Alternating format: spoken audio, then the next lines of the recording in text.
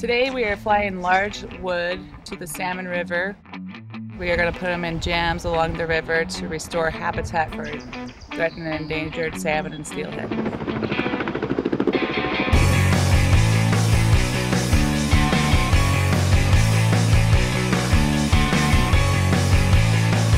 What I get excited about this work is seeing the instant habitat benefits that occur with placing large wood. A lot of stream restoration work, you're planting trees and it can take years, decades really, to see the effects of your work that you've put in. But with large wood and opening up side channels for additional stream habitat is almost instantaneous that you'll see those fish there within a matter of days sometimes. So it's really neat to see it at such a rapid pace and scale, kind of much like how rapid we're running around today.